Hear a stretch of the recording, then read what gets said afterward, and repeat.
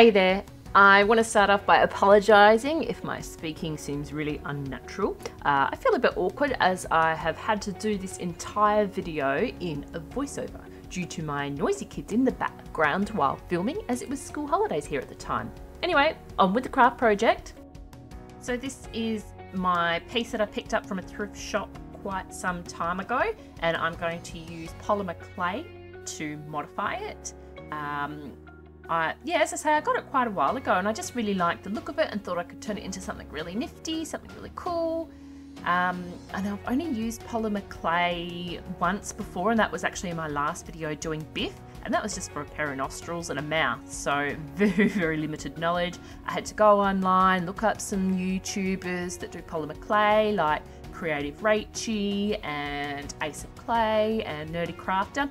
Got some great ideas from them, which all totally went out the window when I was actually doing it, because I'm a hands-on learner. I do best by learning.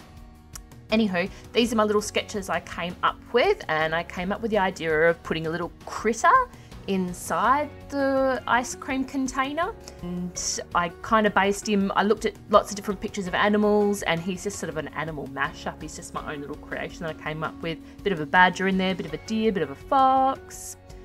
Anyway, moving on. I started off by trying to sand this thing, and it was just going to be too difficult. Had a little go, that awful yucky feeling you get when you sand something. It's absolutely disgusting. So I just went right ahead and popped some gesso on. This was mistake number one. I should have sanded it, should have taken the time, but I didn't. Mistake number two was doing this before baking it in the oven. Note to self, do not bake acrylic paint on items. It didn't totally ruin it in the end, but yeah, definitely should have waited for the painting process. And I went and mixed up some colours, tried to colour in my little sketch just to get an idea on what colours I wanted. I actually ended up sticking quite to the original colours of the ice cream, but then just, making them a bit nicer, my own colours. And then I wanted the little critter, I wanted his colour, or her colour, whatever he, she is, to match a little bit with the ice cream. So that's why I chose pink. So it looks like a pink ice cream critter. And these are the colours I mixed up. I make a lot of mistakes. Those are the ice cream cone colours. That first chocolate colour you can see in the big container, that was the chocolate syrup. I've got my strawberry colour and my ice cream colour.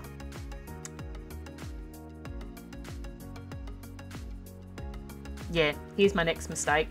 I put down this ice cream cone colour and thinking I was putting down the right one, because I have two colours, one lighter, one darker. And I was actually supposed to put the darker shade down first, but I didn't. I put the lighter shade down. So, big mistake. But that's okay, I fix it in the end.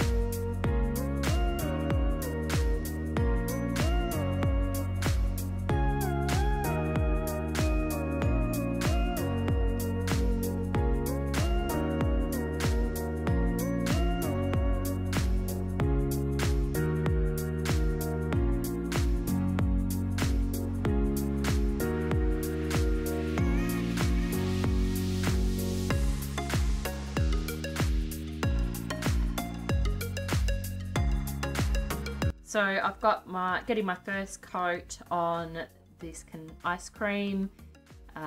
It took quite a few layers to get a really nice build up of colour. I actually think my acrylic paints, I know my acrylic paints, they're really, really rubbish. I need to spend some money and invest in getting some really good acrylic paints to have better coverage, because it took so many layers. And here I am fixing my mistake, going in, putting the dark colour down. Then I go back, as you can see here, and I've never done this sort of thing before, and so it just took some testing. I don't know that I was entirely happy with it in the end, but it's the best way I knew how to do this, just using a really dry brush. And because it's ridged, the waffle cone is really ridged, and just trying to pat on the colour just so the darker shade was in the deeper crevices and the lighter shade was on the outer, so I could really pick up that nice pattern of the waffle cone. It kind of worked in the end. I'm sure there's a better way, and do you know what? I'm sure there's so many of you out there that would be able to give me lots of tips and hints. So as you're watching this video, please, please, please, please leave comments, leave me some advice. Ooh, yep, nice bit of chocolate there for a break, a cup of coffee. Yeah, please leave me some advice. I'd really appreciate any advice. So moving forward, as I'm doing more projects, yeah, you can help us out.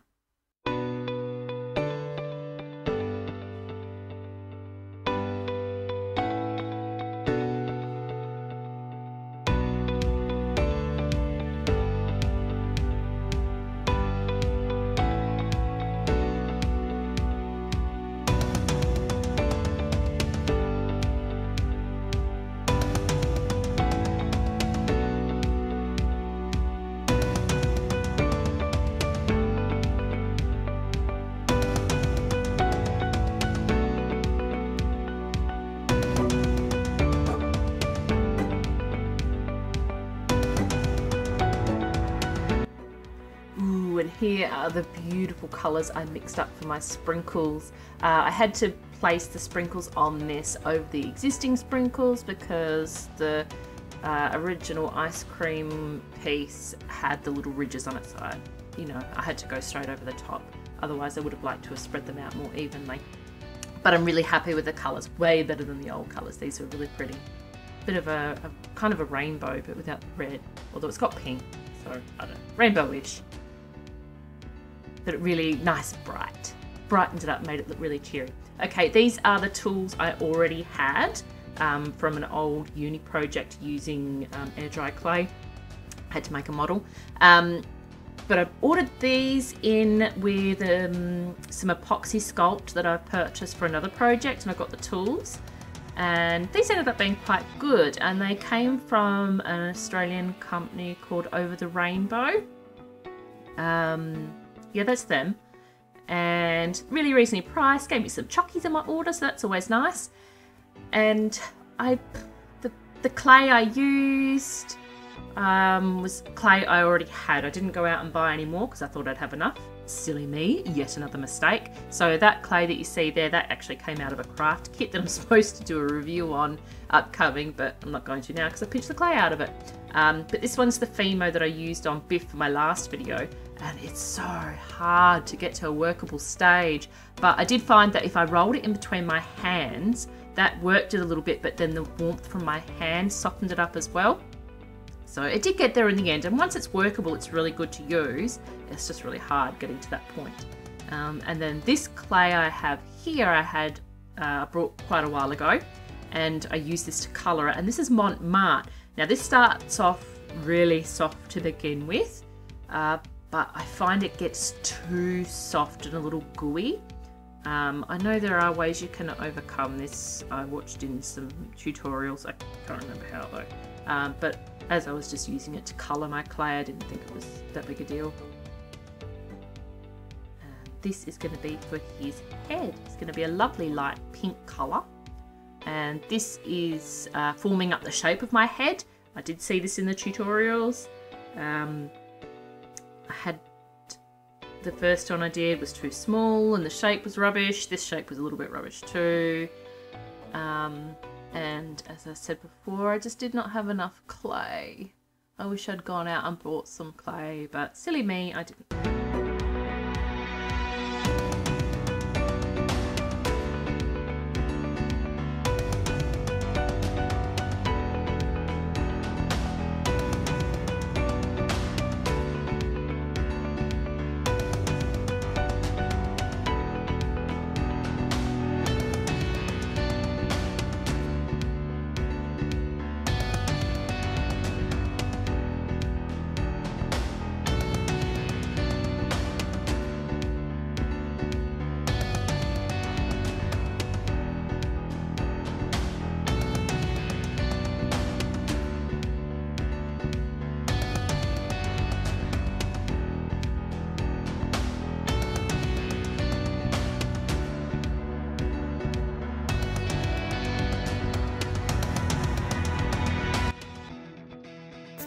this is where my limited knowledge of polymer clay becomes blindingly obvious. Because I wanted to make my critter using coloured clay instead of painting it, I made the features first, then attached them to the head base, which should have been fine, except I added the fur texture before attaching it. Not sure why I thought doing the texture at this point would be sensible, but not even I understand my own thought process most of the time. This fur texture that I add will get damaged, removed and redone several times as I go along. Another thing I'm not sure was the correct thing to do was using the Fimo gel bond stuff to make the mouthpiece attached to the head securely, but I just thought, you know, better to be safe than sorry, and I didn't want all that fur piece to fall off while baking it in the oven. And I used the same process of scoring both pieces, something I used to do doing normal clay when I was much younger, and then using that glue stuff. So you score it, use the glue stuff on it, and then attach it on.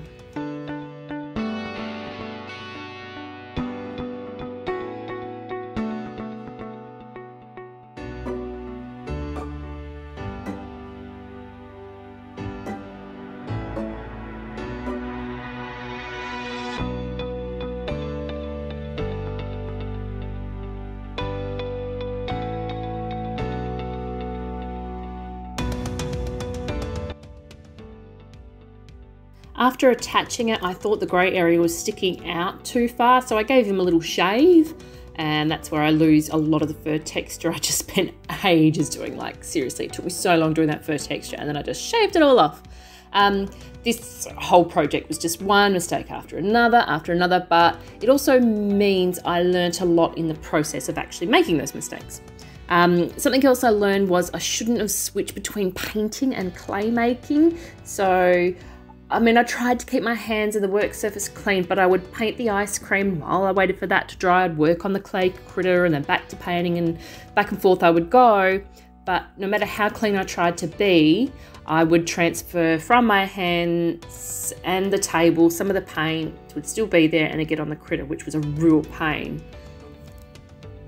And here I'm making some ears. Something I did learn from watching others use polymer clay is if you want two pieces the same size, you roll an even type sausage and cut it into two pieces. Then cut those two pieces at the same time to your desired size, and then you end up with two pieces as close to the same size as you can get. And the initial shape of these ears looked rather like Dobby from Harry Potter and gave my piece a weird elf look, but that gets fixed later, so that's fine.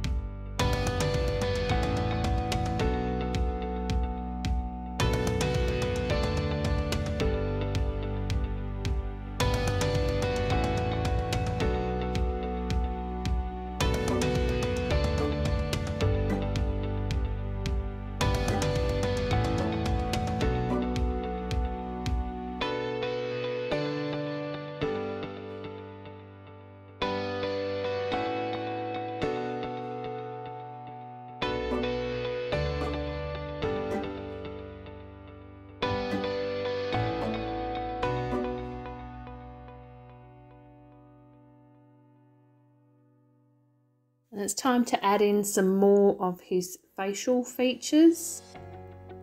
I used black for the inside of the mouth. Then I add in this little tongue. I also put a darker pink inside his ears to look like a different coloured fur. So they're really fluffy, furry ears. And then a couple of little teeth, eyes, nose.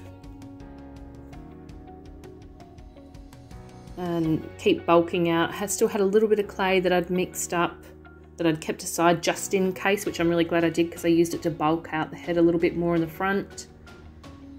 And this is popping on his little nose.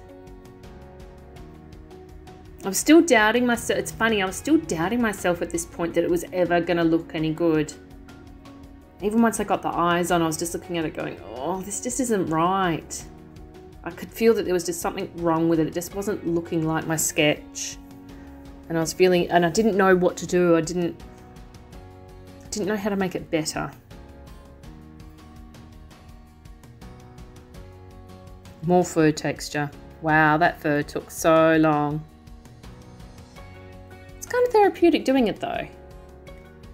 When I started doing the fur, it was just like, oh, I just want to get this done. Come on, this is just taking so long. But then once you got into the groove of doing it, yeah, it was quite therapeutic. Make his little teeth, little fangs, just 2 little fangs sticking out the front. Actually, the teeth helped a lot. I think it was with the teeth I started to see his little character, because that's what I really wanted. I wanted him to have real character. And this is another moment that I finally realized I'd done something really wrong, and it was his ears. In the picture, the ears sat really, really low, and I think that gave him an element of cuteness, whereas you can see on my clay model, those ears are sitting up really high. So that required some delicate reconstruction surgery. Chop, chop. Off go those ears. Poor thing. And I just had to get them tilted the right way as well. I wanted them to be pointing more down, but enough that you could see the fur inside the ears as well, because I thought that looked cute. And his little hands, or should I say little paws. It's hard getting that right too. And the back of that head, oh, that's so gross. Looks so weird. Looks like someone melted the back of his head. Poor thing.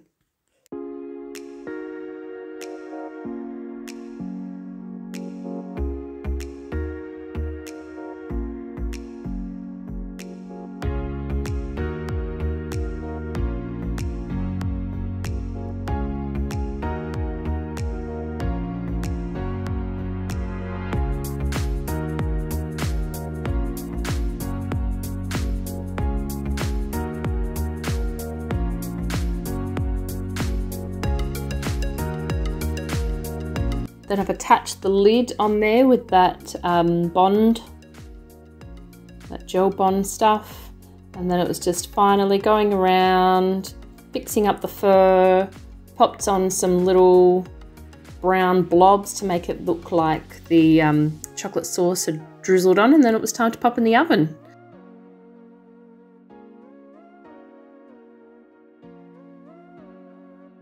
After baking the whole thing in the oven, some of the colours on the original piece had discoloured, as I'd mentioned before. Do not bake acrylic paint, especially the white. So I had to go back over it before giving it a final coat of Mod Podge to clean up those colours and make them look nicer. Note to self, invest in better varnish glazes. I'm pretty sure Mod Podge is better suited to paper crafts rather than clay. Dun, dun, dun.